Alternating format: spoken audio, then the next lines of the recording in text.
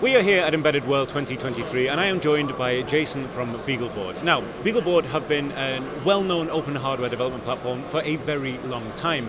And it's a very exciting time because they now have not one, but two new products to introduce to us. So I'm going to hand straight over to Jason and say, what are we looking at today? Why is these two new boards so exciting? There's a lot of reasons these two new boards are really exciting, but this is so I don't even know where to get started. But we have the BeaglePlay and the BeagleConnect Freedom, right? So with the BeaglePlay, this is a Linux single board computer, but it brings a lot of simplicity to development. And we have a new chip from Texas Instruments. It's the AM62 device, and so it gives us finally another low cost. This is the chip we've been asking for from TI, and they've given it to us, and we're going to have a lot of fun with it.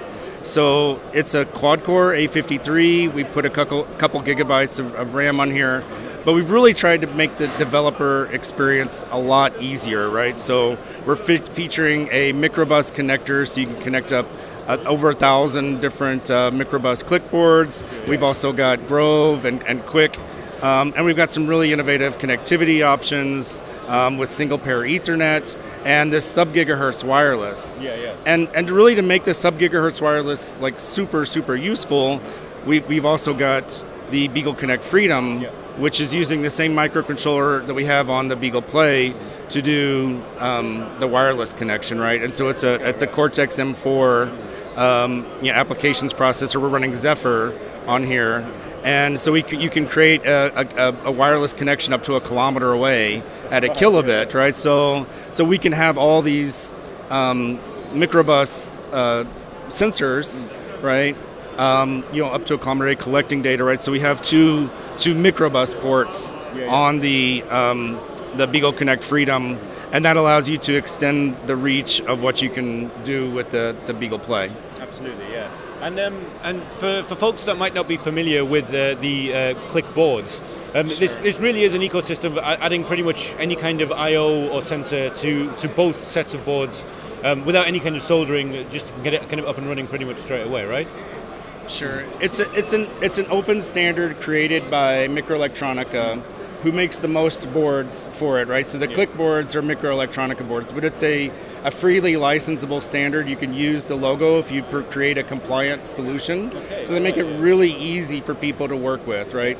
But anybody can do it, and it's a very simple to follow set of guidelines. It has all the kind of typical embedded buses that you want: SPI, UART, I2C, PWM, and analog. And we really love Grove and Quick for all that you can do with 2 wires plus power solutions.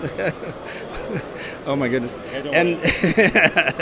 And so we really love what you can do with that. But once you have those extra signals, then there's really nothing you can't connect up from a sensor indicator, actuator type, whether it's a motor controller or wireless connectivity, or just environmental monitoring, right? So over 1,300 clickboards from just Microelectronica, right?